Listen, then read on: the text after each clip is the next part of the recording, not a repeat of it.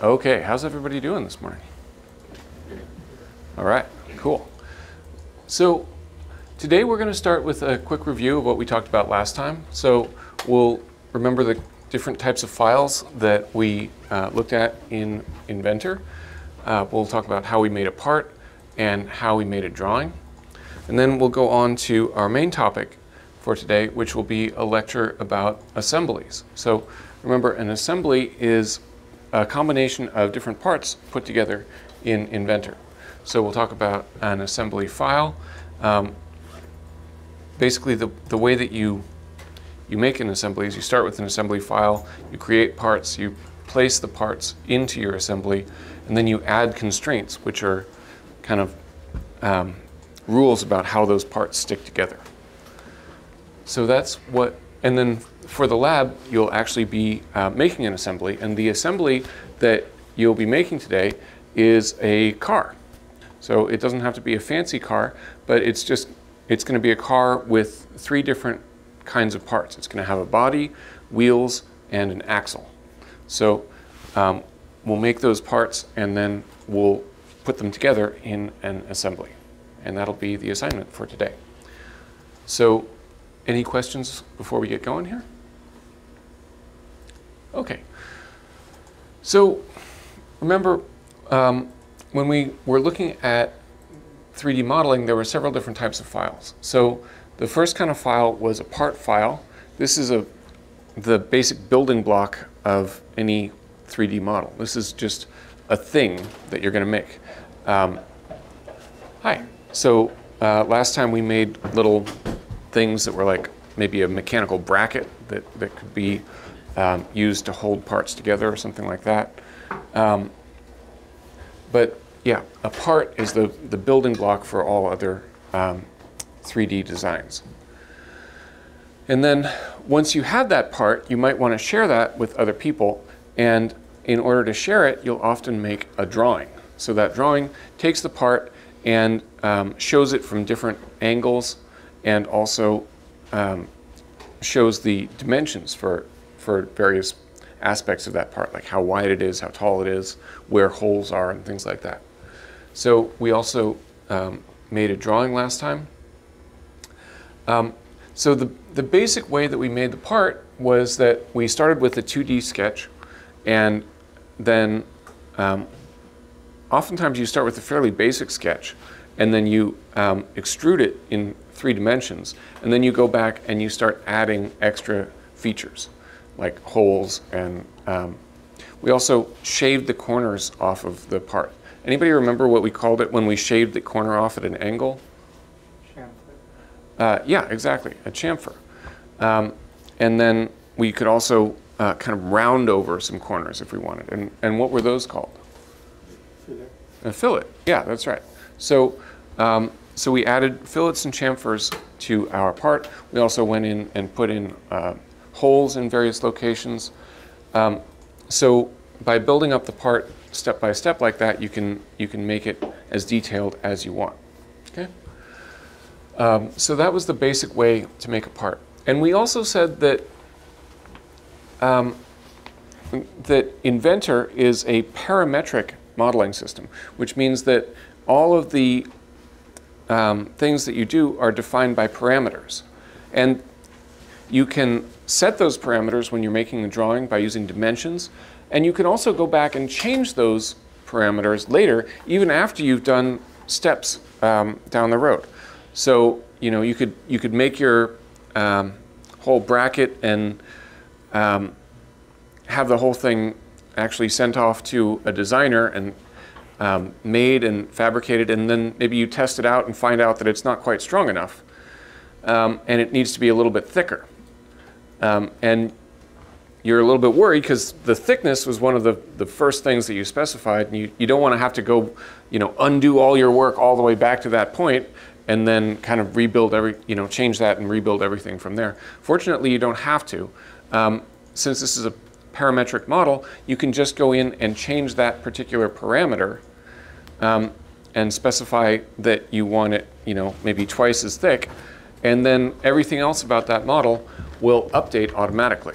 Okay? Okay, so this is really useful for making small changes to your model, and this happens all the time. You know, maybe you're designing a case for a cell phone, and you get it made and find out it's just a little bit too wide, and the phone kind of rattles around in there a little bit. You might want to go back in there and adjust your dimension a little bit just to make that slightly thinner, and so that with these parametric modeling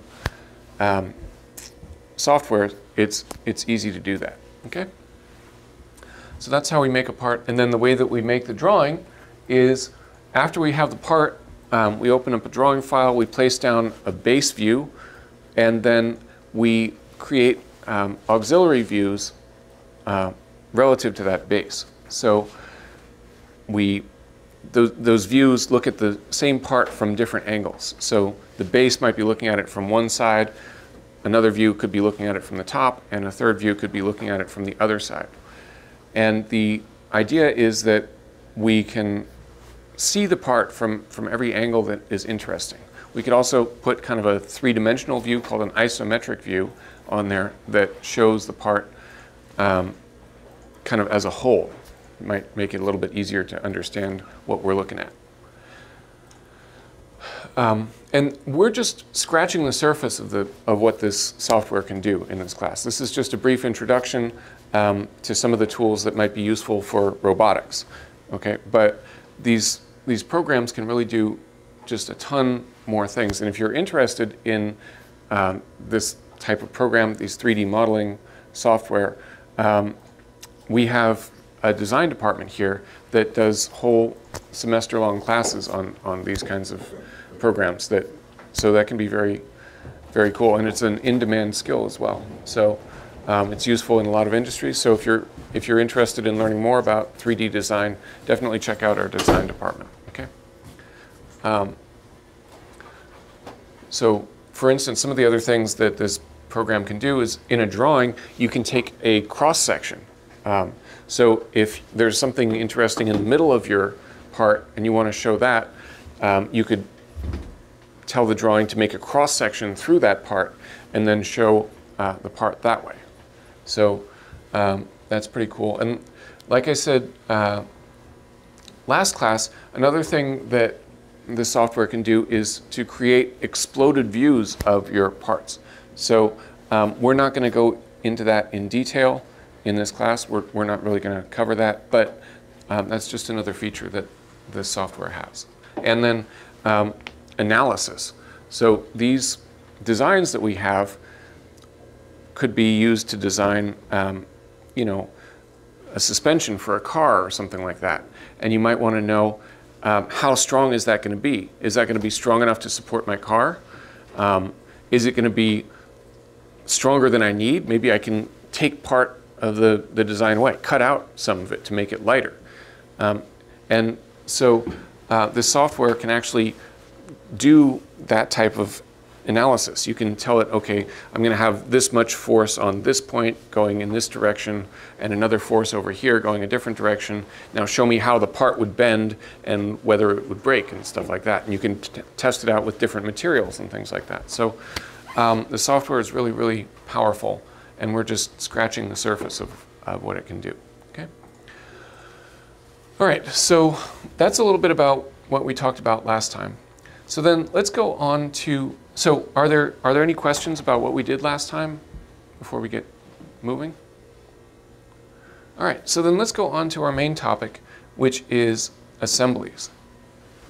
So again, an assembly is a way to put several parts together to make a bigger design.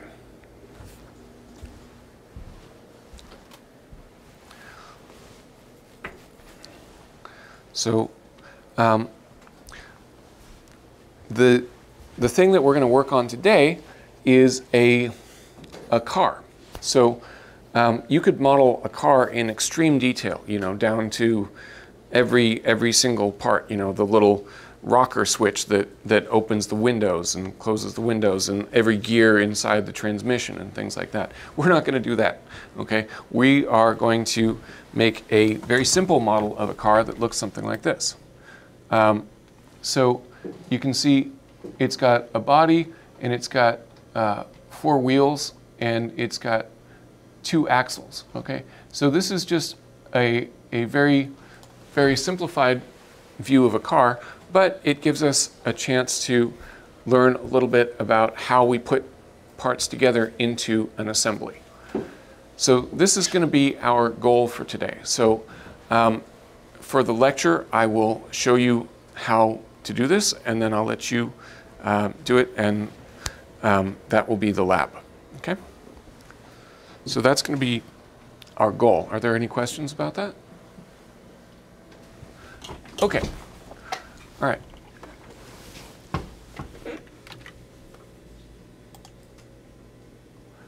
So we'll close out of this. So let me show you how we get started. So we open up Inventor and we'll make a new part. And yeah, like I said last time, I think that the best thing to do is probably just to watch while I'm doing this and then hold off and not actually build it yourself until after I'm done. That way you can focus on what I'm doing and you're not going to miss anything. And then when you're working on it, I'm happy to go around and help with that. So the first thing that we're going to create here is an assembly. So there are 2 types of assemblies. We're going to create this standard assembly. The other option would be a weldment, which is like when you're welding 2 things together. And that's not what we want. So we're going to create a standard assembly. And then we can save that. I'm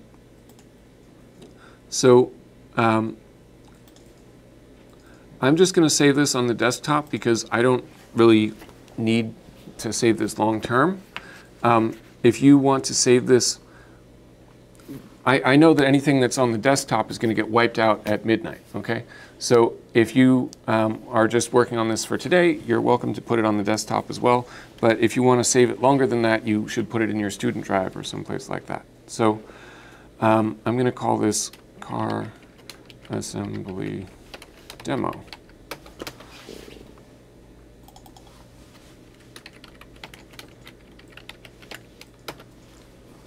All right, so we've created our assembly, and right now there's nothing there. It's just a blank canvas. So an assembly by itself is not it's not a thing. It's just basically a container that holds parts. So right now we have the container, but we haven't created any parts yet. So the first thing I'm going to do is to create a component. So inside my assembly, I come up here to create component, and then I'm going to use, I want to make a part, and I'm going to call this the car body.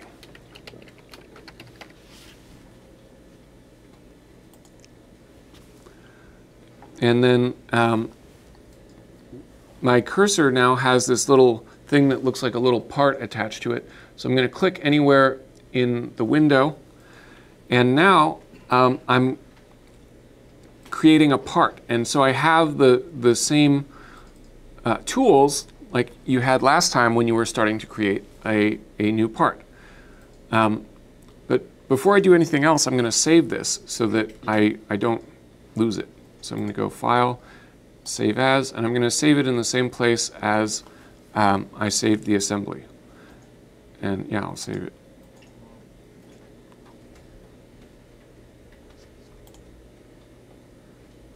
It looks like it's already saving it for me.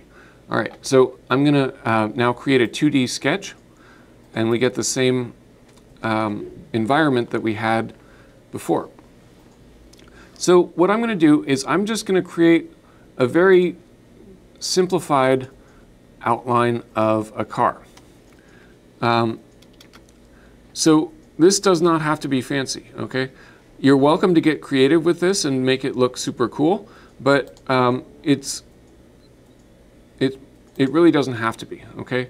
I'm just kind of making something that looks generally like a car. But feel free to get creative. You know, you could make it a truck, or you could make it a convertible, or whatever you like. If you feel inclined to do that, go for it. But all we need is a basic outline of a car. Then we're going to finish that, and then we're going to extrude this.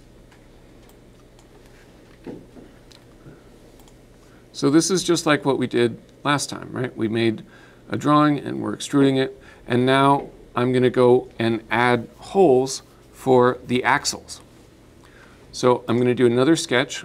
I'm going to sketch on the side of the car, and I'm going to put in little points that will be the spots where I want my axles. So again, it's not critical exactly where you put these, just one at the front and one at the back. So I put in my points, and then I can add holes to those points. And those holes are going all the way through the body, which is what I want. So I'm just going to say OK. So now my body is looking in about the right shape. So that's good. Now, the last thing I want to do while I'm here is I want to change the color of this body. I want it not to be just flat gray. I want it to look a little bit cooler than that. So the way I do that is I come up here to this very top of the screen, and right here there is a drop-down menu where I can choose the material that I want. So right now it's default, which is just kind of a grayish color, but if I click on the drop-down menu, you can see that there are tons and tons of different options. So I could choose glossy gold if I want, or metallic gold, magenta. Yeah, anything you want, okay? Just something so that it's not quite so boring. It could be really old and rusty. I think I'm going for yellow today. So when I got that, I've got the shape of my body, I've got the holes for the axles, and I've got the color. I'm going to save that. So save that. And then when I'm all done making that part, I'm going to come up here and click on this button that says Return. So that returns me to my assembly. So I'm done working on that car for now. I can go back and work on it later, but I'm done with that for now on the body. And now I'm back to my assembly. Okay? So now what I want to do is I want to make a wheel. So I'm going to create a new part. So I'm going to click on Create again, and I'm going to call this wheel.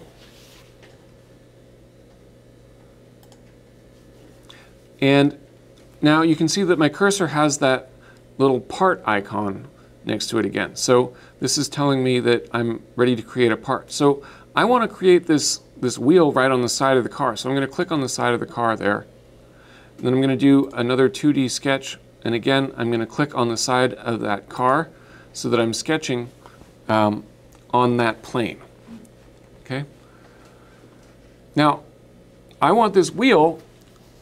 The reason that I'm sketching right here is because I want this wheel to have a hole in it that's the same size as that, that axle hole. Okay? So I'd like to draw a circle that's right the same size as that axle. Now, again, if I try to just draw, I'd like for this point to snap right to the middle of that circle and then be able to kind of go to the same diameter as that circle. But it's not, the program's not doing that for me right now. What I have to do first is that I have to click on Project Geometry. So I click on that, and then I click on that circle, and now that brings the geometry of that circle into my sketch. So now I have that axle diameter and that axle center, and I can use that when I'm making my wheel. So I'm going to do that. So now I'm going to click and make a circle right on top of this other one. So that's going to be the hole in the middle of my wheel. And then I'm going to make another circle that's bigger that's going to represent the outside of my wheel. Okay? And then I'm going to finish that sketch. So now I've got the shape of my wheel. Now I need to extrude it into 3 dimensions. So here you'll notice that when I have gone to extrude things before, they just kind of pop out automatically. But this one is not popping out right away, because what's happening is that I've actually created 2 separate things that could be extruded here. I've created 2 separate circles. So I could actually choose either one, and the program doesn't know which one I want, so it's asking me to choose. So it's asking me to select a profile. So I could select just this middle thing, okay? But that's not what I want. I actually want this other profile that's sort of this donut between the middle and the outside. And it's actually now selected both of those.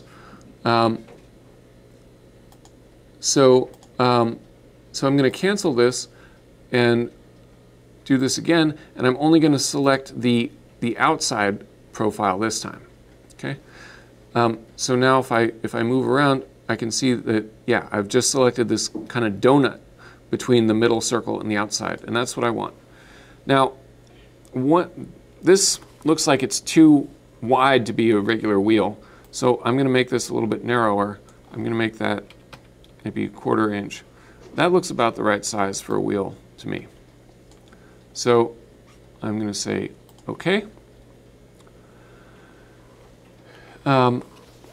And now I could make the wheel fancier too if I wanted. I could kind of round over these edges with fillets if I wanted to do that. I'm definitely going to change the material so that it looks more like a tire.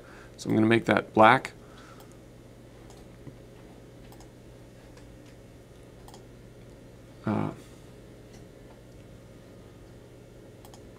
Actually, I'm going to make the whole thing black. I think if I don't choose a particular face, if I choose one face, it just changes that face, I think. But I believe that if I just, yeah, if I don't choose a particular face, it makes the whole thing that new material. All right, so now I've created my wheel there. Okay. Again, you can make it fancier if you like, but I'm just going to leave it like that. Now, I return back to my assembly, but you can see that I not only have this wheel, but I've also got this kind of weird semi-transparent rectangle thing here. All right, and that's a little bit strange. That is called a work plane. That is something that the program creates when you're making a new sketch in an assembly. It's saying, okay, this is an imaginary plane where you're going to be sketching. Okay, so the program needs that, but we don't really need to see that for our model. So what I'm going to do is I want to make that invisible. So I'm going to come over here and I'm looking at my wheel, and under my wheel I see that there's this work plane, and I'm going to right click on that, and then there is this check mark next to visibility. So I'm just going to uncheck that, and then that plane goes away. It's still technically there, but we just can't see it anymore. So that's fine. All right. So I got my car body now, and I've got one wheel. So I'd like to have 4 wheels on this car, because that's what cars have.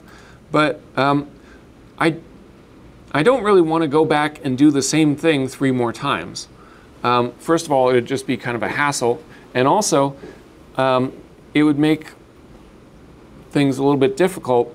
You know, if I decided later that I wanted my wheel to be a little bit thicker, I'd have to go back and change that in 4 different places. I don't want that. I want to be able to just change it once and have it update everywhere. Okay? So rather than making 3 more sketches of the same wheel, I'm just going to place down 3 more copies of this same wheel that I already have. Okay? So the way that I do that is I come up here to the Place Component menu. And here I can choose which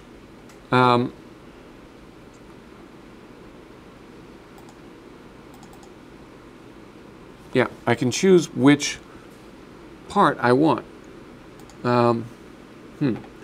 This, let's see, maybe I haven't saved this yet.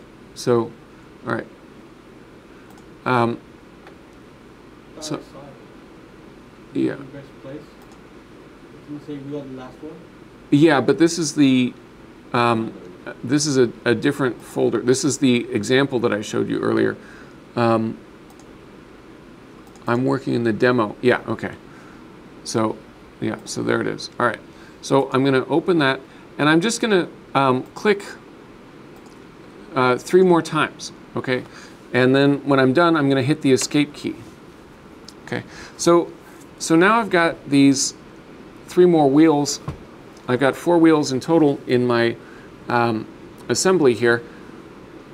But you can see that these wheels are nowhere close to where they're supposed to be, and they've also got these work planes still. So first of all, I'm going to just turn off those work planes. So I'm going to go in and undo the visibility on those.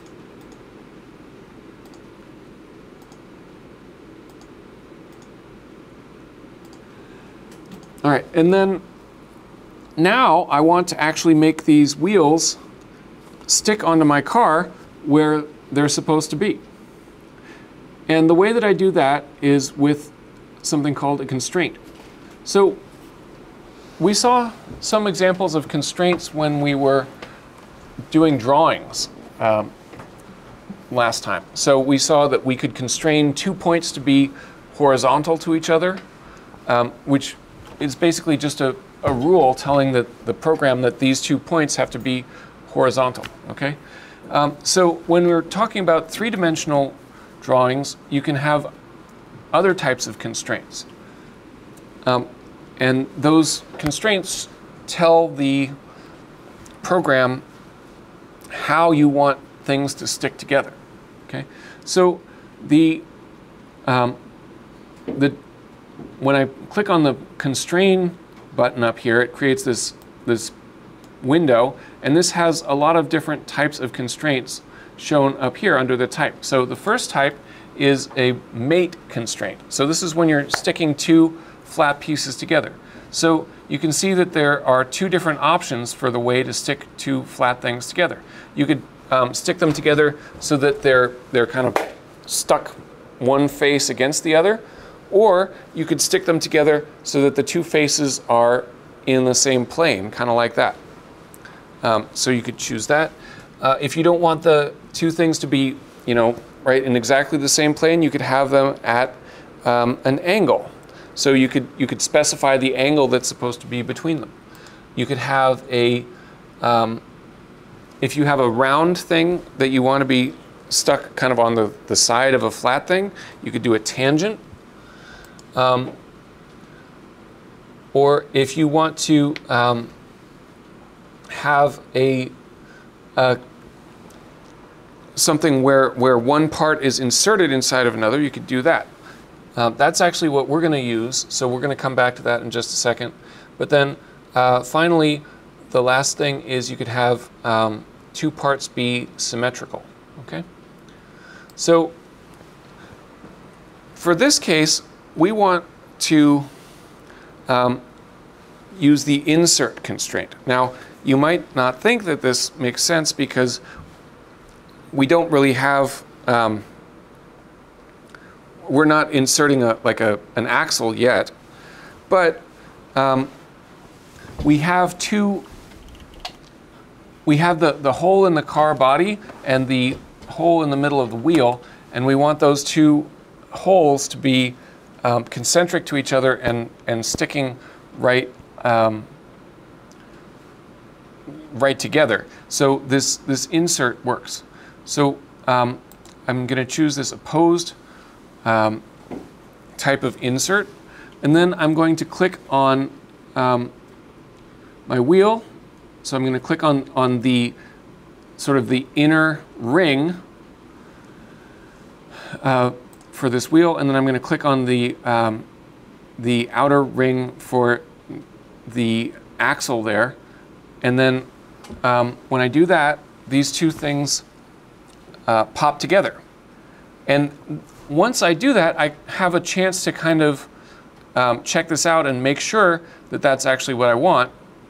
And if that is what I want, I have to click Apply on my constraint, okay? So, and then I'm just going to do the same thing for the other wheels. So I'm going to, again, click on the inner ring where the axle will go. I'll click on the inner ring where the axle would go through the car body and click Apply. And the same thing for the last wheel, okay? All right, so now our wheels are constrained to our car body. So you'll notice if I click on the edge of the wheel, I can actually rotate it. There's no constraint that's preventing the wheel from rotating right now, because all I did was I constrained the two faces to be next to each other and yeah, concentric circles. So they're stuck together like that, but they can still rotate relative to each other. Okay, but I cannot drag the wheel around separate from the car, because the wheel is now stuck to that car with the constraint. Okay. All right. So now I've got my wheels stuck onto my car. The last thing that I want to do is I want to actually make axles that are going to go through the body of the car and through the wheels. Okay? So again, the way that I'm going to do that is I'm back in my assembly, so I'm going to create a new part, and I'm going to call this the axle. And for this one, I'm going to click on the outer edge of a wheel and start sketching there.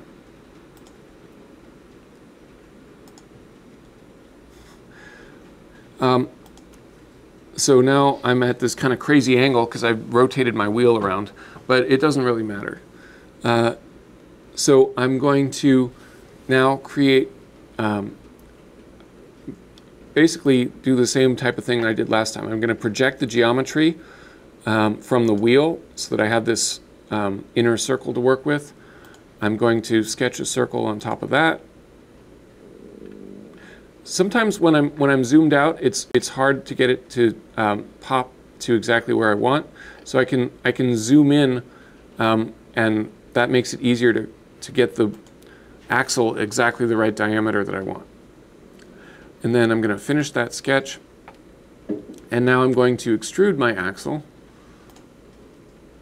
And rather than going a specific distance, I'm going to click on this little button here that says to, so that I'm going to go to a particular face, and then I'm going to choose the outside face of the opposite wheel so that the axle goes all the way across. And then I'm going to say OK. And then lastly, I'm going to change the material of that axle again so that it looks a little bit more realistic. So I'm going to make, there's all different types of metal here.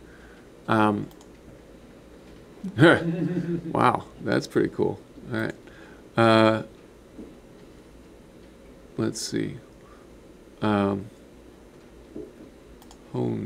Sure, that looks about right. Okay. So then I'm going to save that and then return. And now I've got my axle running through the car. Yeah, it's running through the car.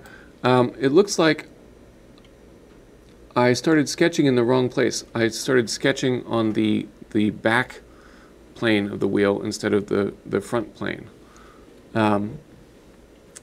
So that's not ideal. Let's see. So yeah, let me redo that. So we're going to get rid of that.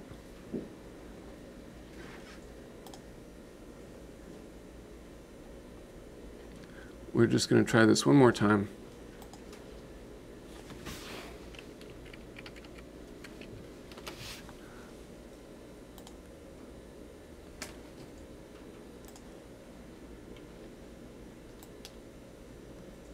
Make sure that I'm sketching on the outside of the wheel.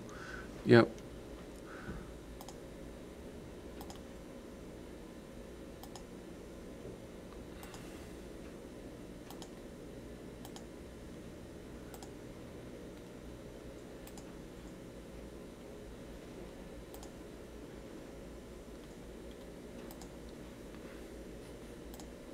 All right, so now it should be going all the way through. All right.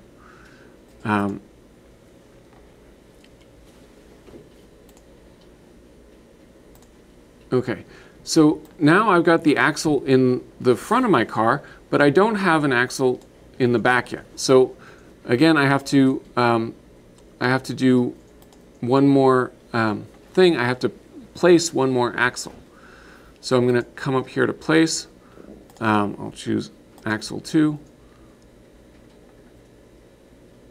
And I'm going to place this down and then hit escape when I'm done.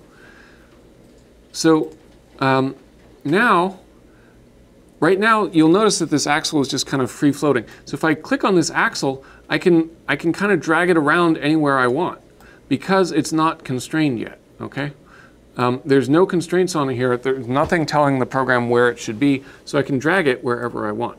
So, but of course I want it to be inside of the car body going between the two back wheels, so that's where I'm going to put it. I'm going to add a constraint here, and again I'm going to use this insert. Now this time I'm going to use an aligned constraint where so that the axle ends up inside of the wheels in the car body. So I'm going to click on that one, and then I'm going to click on the axle and click on the outside of this wheel.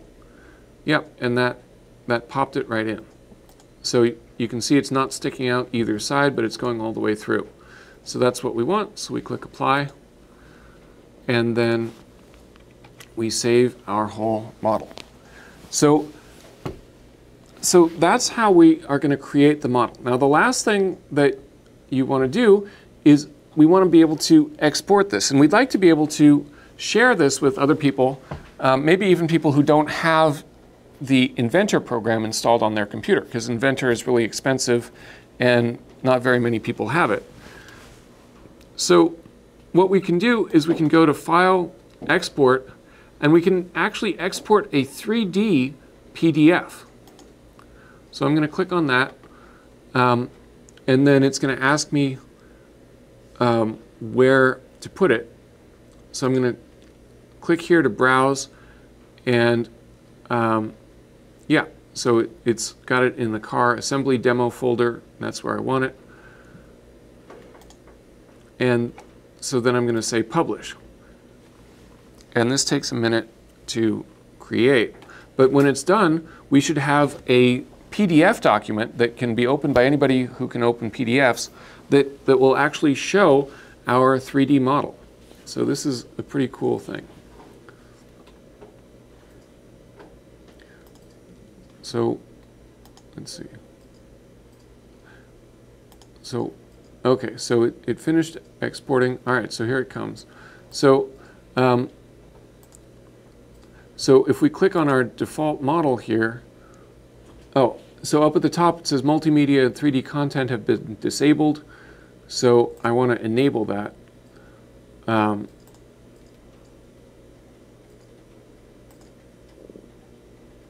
Okay. So it's thinking, and then hopefully, now when I click on default here, now it's got a view of my car. So the, oh, there we go. All right, so you can see the material isn't exactly the same as it was on my car. This looks a little bit more boxy than it did in the actual model, but still, it's a three-dimensional representation. It's got the right dimensions, and I can look at it from any side that I want. So it's pretty cool. Okay, so so when you're all done with making your model, you're going to export it as a 3D PDF, and then that's what you're going to upload to Canvas in order to get credit for the assignment.